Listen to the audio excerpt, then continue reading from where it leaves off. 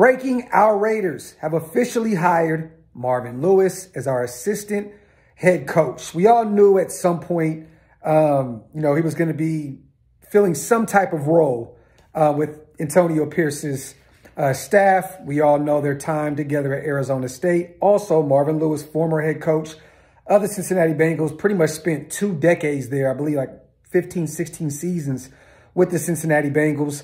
But some familiarity here, and also a guy that has head coaching experience. Just in case something does happen, God forbid, with Antonio Pierce, we have someone there with head coaching experience. Breaking news, though, you guys. Our Raiders have hired Marvin Lewis as our assistant head coach.